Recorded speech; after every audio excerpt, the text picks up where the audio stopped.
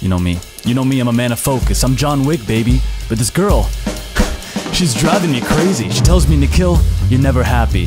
I tell her, sweetheart, what are you saying to me right now? I'm not happy? Of course I'm happy. She says, I could never be with a man like you. All you care about is money. And that's not true. Of course it isn't. I'm just a product of my environment. She says, you gotta make your environment the product of you. I tell her, okay, little Miss Frank Costello, I've seen The Departed too. How you go about doing that? She says, smile. So I smile. She says, sing a little. I tell her, I don't sing, I sound like a frog. Then again, no one gives it to you. Not money, not happiness. Nothing's on the menu, it's all a la carte.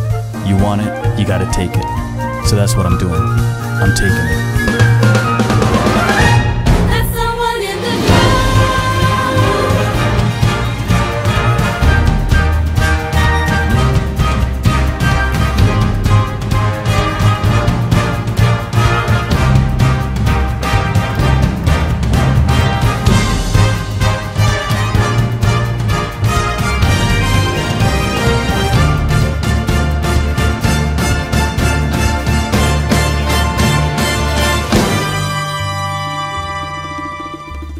Are you generally happy?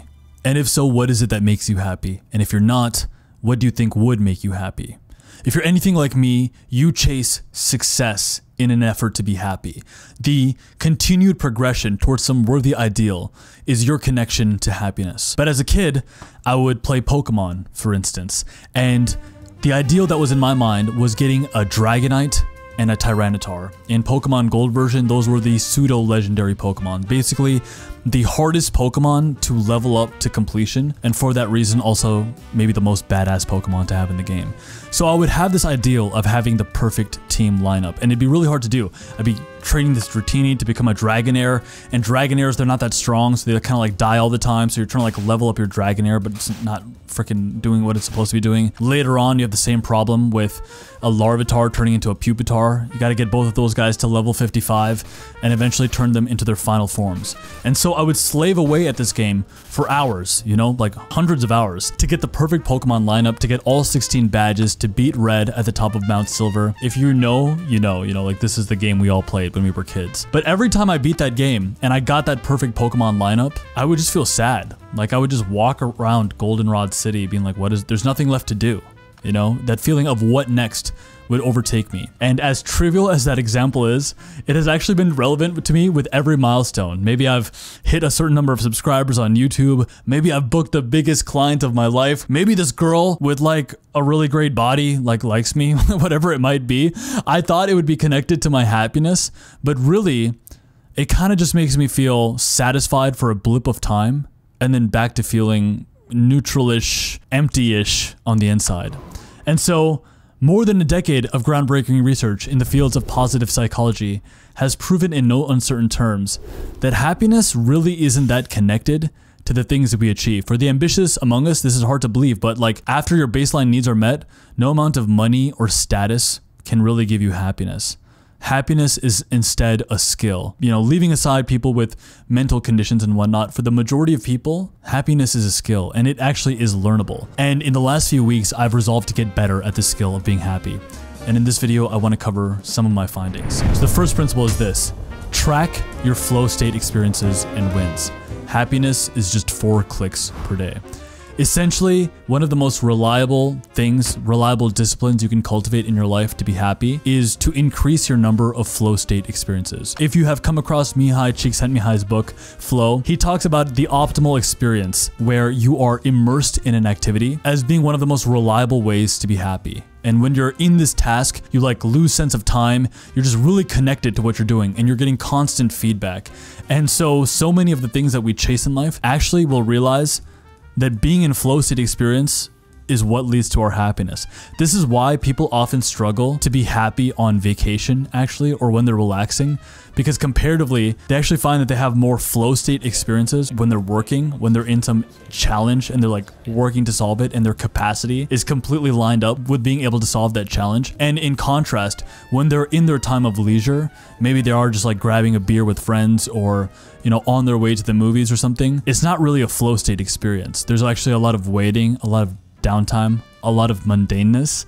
And if your faculties are not being used in a way where you lose a sense of time, it's hard to be happy. So actually, this might be hard to believe, but studies have found that people are often happier at work than they are in their leisure time, because their leisure times don't really contribute to flow state. And so in recent weeks, I've come up with this hack that has actually had a dramatic effect on how happy I am, which is to track my flow state experiences and to label each successful 50 to 90 minute chunk of a flow state experience as a click. Therefore, happiness is just 4 clicks per day. Flow state is defined by many attributes, but it's usually not a state of relaxation or passiveness. It's active.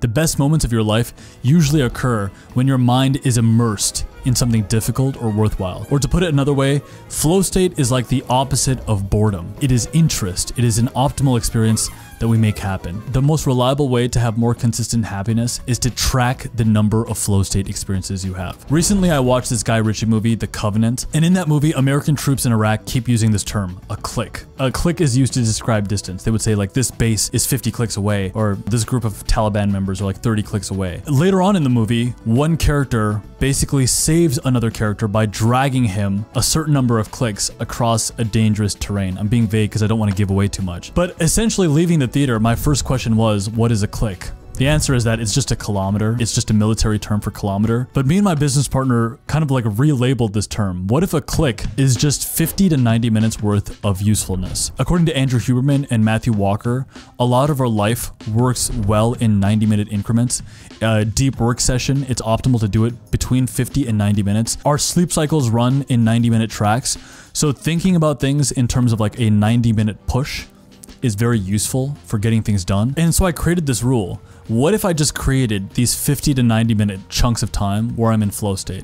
Now it's very hard to get into one of these states, but if happiness is literally being in flow state or having some kind of win associated with the flow state, what if I just logged that better? And so I started doing this, and in the last 2 weeks, I've been keeping track of the number of clicks I've been completing. Some examples of this for me: if I meditate, that's a click. If I go for a 50-minute or up to a 90-minute long run, that's a click. Because even if the run is just 50 minutes, lacing up, setting the intention, getting all my clothes on, and getting to maybe my favorite trail, it all takes a little bit of time. So overall with the buffer, it does clock into 1 click, 1 90-minute sprint. Running, lifting, any 90-minute period of success when it comes to uploading a YouTube video, whether it's writing a script or doing a B-roll shoot or anything else. And then the successful completion of any annoying but important tasks, things like email, laundry, taxes, getting groceries, all of those would be considered 1 click. Additionally, I would also say a flow state experience where you're with other people, a relationship building activity,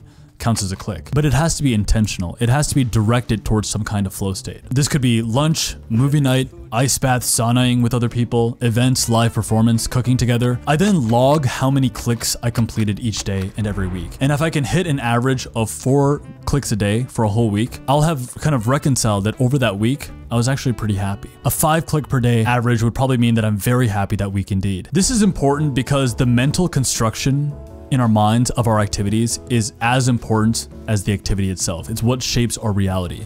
So if you can log in your head and keep track of how many wins you have had, a click, it's kind of a silly term, but I suppose it's as silly or serious as Pomodoro for tracking how well you're working. I find that keeping a good log of the number of useful wins I've had all week, it makes me happy because it makes me remember that, hey, I've been in flow state, and it actually motivates me to structure my day around having more flow state experiences. So that's the first habit. You should keep a log of how many 50 to 90 minute chunks of flow state experiences you have each day, and resolve to have something like 4 of those a day, or maybe 5 of those a day. Now this is hard to do, but if you can work your way up into it where you maybe structure your day and your weeks well enough, so that you're trying to have as many wins in the day as possible, and you're keeping track of those 50 to 90 minute chunks of flow state experience, it's actually a deep contributor to happiness. Principle 2 then is to always have something to look forward to. Invoke the Pygmalion effect. There was this great commercial by Campari. I'm someone who's like a deep lover of commercials actually. And in this commercial, the host of this great party is prepping the food, surveying the decorations, tending to the guests who are arriving at his venue, while the narrator says, "Would there be pleasure without the glowing heat of excitement and anticipation? Isn't the best bit now before everything begins, where nothing is ruled out and anything could happen?" I think this is deeply true. The anticipation of what is to come evokes deep feelings of happiness and enthusiasm. One of my favorite filmmakers, David Sandberg, he said the same thing about this. He said the most exciting time to be working on a project is actually pre-production, looking forward to the project at the very beginning, because nothing is ruled out, anything is possible. And in the book, The Happiness Advantage, author Sean Aker points to a study that found that people who just thought about watching their favorite movie actually raised their endorphin levels by 27%. And I find this extremely powerful. You could go for literally anything, whether it's watching a movie or taking on a new season of your life. For every season, I like to have a focal point, and I would call that focal point this thing that I'm chasing that is absolutely achievable exhilaration. So what is achievable exhilaration? It's achieving a goal that is a 40% improvement from where you're currently at. Now, ideally, the clicks you complete help you move towards exhilaration. It's hard to plan for the events that will lead to a state of exhilaration, but what you should do is pick a goal that is 100% achievable and then make that goal important to you. Some things that have worked well for me is like focusing on health, fitness, like getting leaner, getting more muscular. It could be related to money, maybe increasing your monthly revenue rate, working on your personal brand, making content, improving your performance in the gym. If you're someone whose #1 goals are around their social life, then it could be finding someone to date that you really connect with. Basically, you're trying to find that goal that is a 30 to 40% improvement on your life. It's your next strategic move. And have the clicks that you complete each day, those 50 to 90 minute long periods of flow state, have them connected to this state of achievable exhilaration that you're trying to achieve in 2 months or 3 months. The part 2 of this principle then is to invoke the Pygmalion effect on what you have defined as achievable exhilaration. This is one of the most well-known experiments in like all of psychology. Essentially, a group of researchers went into an elementary school and they basically labeled some students as extremely gifted. They would tell the teacher, hey, Sally, Sam, and like Sarah, they're very gifted. The data has identified them as academic superstars. They're the ones with the greatest potential for growth. And then they asked the teachers, hey, don't treat them any differently. Treat these students completely normally. Treat them the same as anyone else. And yet at the end of that semester, those students performed significantly better. Even though they were completely ordinary. They performed off the chart intellectual ability. Essentially, the belief the teachers had in those students, it unwittingly and non-verbally was communicated. Those non-verbal messages were then digested into the students, and the students could literally feel this expectation of greatness upon them, and they rose up to it. And so this phenomenon became known as the Pygmalion effect, where our belief in another person's potential brings that potential to life. The truth is, you can actually make this happen in yourself as well. It's the Pygmalion effect or the expectation effect. If you set an expectation or an assumption that some great result will come, and you pair it around that thing that you're anticipating, it makes you happy. And not only does it make you happy, it makes the likelihood of that being achieved like significantly greater. Now, what I found is that when you track the number of clicks you complete, when you track the number of flow state experiences you have related to your most important goals, it becomes very easy to believe in your goal. It becomes a lot easier to like think, oh, I can actually achieve this. Like, this is gonna be amazing. I can actually put this whole thing together. And so these two principles become a very powerful habit combination. In the first, we're actually logging and trying to optimize for flow state experiences, what I call clicks. And in the second, we're making those clicks work towards some result that is fully achievable and yet still exhilarating. And then we also invoke the Pygmalion effect in it, where we almost create this self-belief in ourselves that, hey, yeah, I'm totally gonna get this thing and it's exciting to work towards it. Now, this brings me to the third principle. Create useful protocols, especially around sleep and your morning. Sleep, unfortunately, is the foundational metric of happiness. There's been studies that show that if you don't get enough sleep, it actually increases depression and anxiety by 300 or 400%.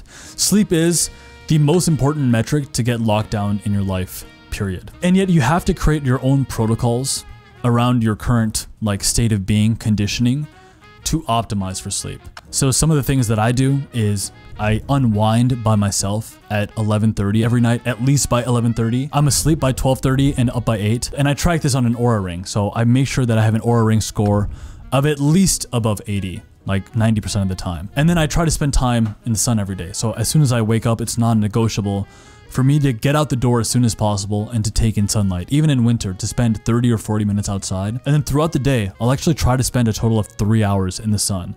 I'll go for walks, I'll go running, I'll try to complete errands when the sun is still out, and then at night, I try to keep my screen time very minimal. So I actually have a very long log of things I try to do when it comes to my protocols around sleep. And actually, I have checklists and protocols around many different terrains of my life. And it is at this point that I want to make a quick pitch for my coaching program, because so much of my success around YouTube is measured around protocols that I follow. I have checklists and protocols that I follow to ensure that my videos are at a certain quality bar and eventually allow for them to cross over 100,000 or 200,000 views and beyond. If you're new to the channel, maybe you wouldn't know this about me, but hopefully my long-term viewers can see this, where there's a certain bar, a quality bar that I refuse to fall under, and I try to maintain as much as possible. And it is something that allows me to reliably get great performance, or at least relatively very solid performance on the platform. And it's something that we teach inside my own YouTube mastermind. A number of students in my YouTube program, once they started applying their time and effort in the right things, like the metrics of YouTube that actually matter, they've gotten amazing results. A recent client of mine is John Sonmez from the channel Bulldog Mindset. In just 3 videos working with me, he's actually gotten his first video that crossed 100,000 views in 7 days, I think maybe ever, on his channel. And he makes such immensely high quality videos now. It's actually pretty astounding and amazing to see. But he has literally changed my life because I have a passion. I love creating YouTube videos now. It used to be something that I kind of dreaded doing because I just had to get it done as part of my business. But now I am excited. I wake up in the morning, 5:40 every morning, and I'm ready to get to my desk and start working on my next script or working on my next video. And I love being a part of the creative process of creating these videos, and most importantly, storytelling, right? If you want to be someone who is able to create an emotional, compelling story in video format, Nikhil is your guy. So if growing on YouTube is something that you're interested in and you want to cross over to eventually 100,000 subscribers and beyond, and on top of that, build out a business backend where you monetize up to $5,000 per month. Some students have even crossed over into $10,000 per month off of YouTube. There's a link in the description box. You can apply for coaching with me. I'll be upfront. We are very selective about the people we let into the program. So some people have applied and basically not been let in, not been given a slot, because we like to spend a lot of time with each person who joins the cohort. Like, it's a deeply personalized experience, and like, we genuinely want to get people results. So it's a very curated selection of people, but it's been one of the most powerful and profound elements of my business, just because it's such a community of growth, and it's been amazing to see everyone's progress. The 4th daily habit then that you should integrate into your life for greater levels of happiness is building community. One of the longest running psychology studies of all time followed 268 men from their entrance into college in the late 1930s all the way to the present day. Essentially, there was 70 years of evidence in those studies that pointed to relationships being the single most powerful thing when it comes to happiness. Basically, in the midst of challenges and stress, some people who choose to hunker down and retreat within themselves, they're miserable. And then the others who call upon their friends and their peers to basically lean on, to have support from, not only are they significantly more happy, but they're actually primed to make it through challenging times way more readily. In the modern world, it is easier than ever to just be lonely. There's too many traps that keep us lonely. So essentially, this 4th idea is all about avoiding those anti-happiness clicks that kill your sense of community. These are things like watching porn, scrolling Instagram, being tired, unnecessary driving, unnecessary meetings, messy environments. Just don't do things that kill your sense of community, and instead work on building community. For me, the most profound things that I've done to build a greater sense of community is 1, join an inspired location, join an organization, whether that be a gym, a co-working space, or even a coffee shop. It's crazy how many people come in and out of a coffee shop who could be like a great sense of community for you. And then secondly, schedule people into your life daily. I often talk about robot mode on this channel, robot mode being this thing where you force yourself to do things. One of the most powerful things that you need to definitely force yourself to do all the time is see people. Fucking go see people. Like, don't stay at home all the time. Even if it feels more comfortable, you need to have social interactions all the time. And honestly, most of us are not doing this enough because it's so easy to get trapped on the infinite scroll of YouTube or Instagram instead of connecting with people face to face. But it is one of the most powerful things you can do for your happiness. And then the last idea I want to share with you very quickly that I found was very fun and honestly immediately very rewarding is the idea of performing random acts of kindness for people. Commit conscious acts of kindness. I got this principle from the book The Happiness Advantage, and I found some very powerful studies in relation to it. Essentially, there's a long line of empirical research, including one study of over 2,000 people, and it showed that acts of altruism, maybe giving to friends or even to strangers, decreases stress and strongly contributes to enhanced mental health. Sonja Lyubomirsky, a leading researcher, found that individuals told to complete 5 acts of kindness every day over the course of a day report feeling much happier than control groups, and that the feeling lasts for several subsequent days after, even after the experiment was over. Now, in many ways, the idea of committing conscious acts of kindness is actually very related to flow state because it focuses our attention from outside of ourselves. We're not so like self-absorbed, and instead we're thinking about the world, outward into the world. Conscious acts of kindness are actually connected to like flow state experience. Now, over this course of this last week, I've actually been trying to increase my number of conscious acts of kindness. It's been kind of tough to do, but this week so far, I gave my videographer a mic that I don't use that's really nice. I bought a Starbucks for the person behind me in the Starbucks drive-thru. The best one, honestly, was I gave a compliment to some lady. She held the door open for me, and then I just gave her a compliment as I was like walking inside this museum. And she walked back and she told me it made her day. She was like, that was the best. That literally made my day. And then hearing her say that to me, honestly, it made me so much happier. It almost made my day. It made me think like this might be the most powerful habit you could bring into your life on a day-to-day basis for happiness. It's funny because so much of my life, I didn't even consciously think about happiness. I'm like, oh, happiness. Who cares? There's not even any hope for happiness. We just need to go. We need to go do stuff. But actually, I have elevated the happiness I have in my life over these last 2 weeks because I've been chasing more flow state experiences. I've been connecting with my community more than ever. And especially because I've been trying to turn like the sense of altruism outward, and it's been really, really rewarding. Happiness is a skill. And while we are pursuing success, it's an amazing thing. Like, I love chasing goals. I'll never let go of that. You should also cultivate this day-to-day satisfaction and chase this daily exhilaration because ultimately it is the most joyful way to live. If you're new to the channel, my name is Nikhil. This channel features video essays for creatives and entrepreneurs with a flourish of cinematography and a love for filmmaking. If that's something that appeals to you, then consider subscribing below. I upload one video every other Saturday morning. If you'd like to connect with me further, you can find me on Instagram, where I put up the occasional post related to what I'm working on or what I'm thinking about. And lastly, there is a newsletter in the description box where I'll put out my bi-monthly musings on life and how to live it well. So if any of that intrigues you, the links are all there. If you want to grow on YouTube, eventually crossing over to 100,000 subscribers and making over $10,000 per month from the platform, there's a link in the description. Once again, you can apply for a slot with me for coaching. But with that being said, for those of us who integrate happiness, the skill of happiness into our lives, to us I say, greatness is coming. We'll see you soon.